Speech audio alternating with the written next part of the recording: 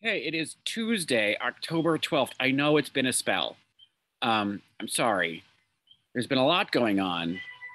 But at the same time, there's nothing going on because all the politics talk is debt ceiling and reconciliation slash build back better bill. Um, Remember in the old days, in that last administration, where um, the news cycle was like every 10 minutes.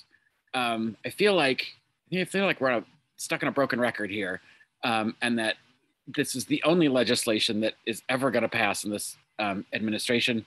So they just keep talking about it. Um, I miss the days of talking about uh,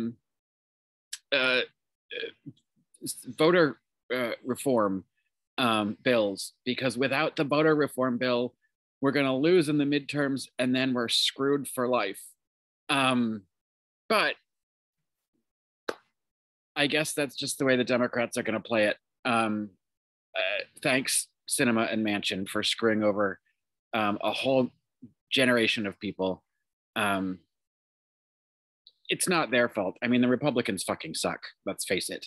But the Manchin and Cinema are a couple of traitors. So, cheers, you ding dongs.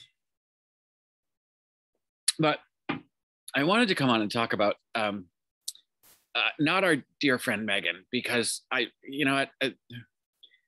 she's not on TV every day, so I can't really pay attention to her because I don't really care. But today, for the first time, I've never seen this woman before or heard her. But S.E. Cupp was on The View. And I totally get why she and Meghan are friends. She spits out everything, like everything is super important that she says. It's like the drama of it all. And I am never going to question or criticize anyone's mental health journey. But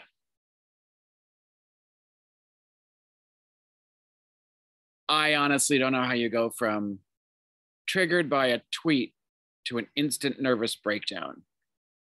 Not quite sure if S.E. Cupp did all of the self-evaluation she needed to understand why one tweet could send her over the edge that far.